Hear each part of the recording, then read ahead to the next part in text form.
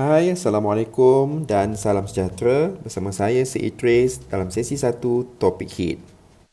Okay, to begin with, observe the following photos and state the similarities. The first photo shows a group of friends sitting around a campfire during camping. Second photo shows a very dry and hot desert. The third photo shows a boy is having a fever. And the last photo shows a woman holding a cup of hot chocolate. Now, if you observe all the 4 photos carefully, you notice that heat is present in all 4 photos. So what is meant by heat? Heat is a form of energy and the unit is joule. Now, let's take an example of a mother who is giving her baby a milk. Unfortunately, the milk is too hot to be given to a baby that will cause burn to his tongue. So, the milk is put into a cold water to reduce the temperature.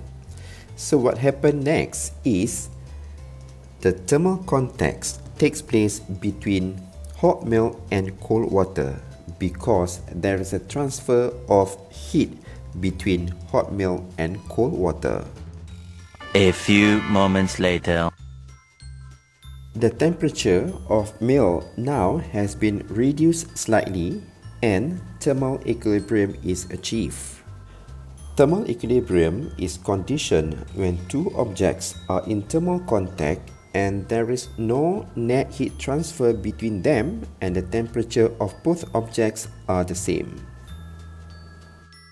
Let's come back to a photo of a group of friends sitting around a campfire.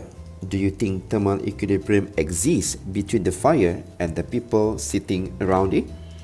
Okay, that's it, the recap for session 1. I'll see you again in the next session. Until then, Assalamualaikum warahmatullahi wabarakatuh.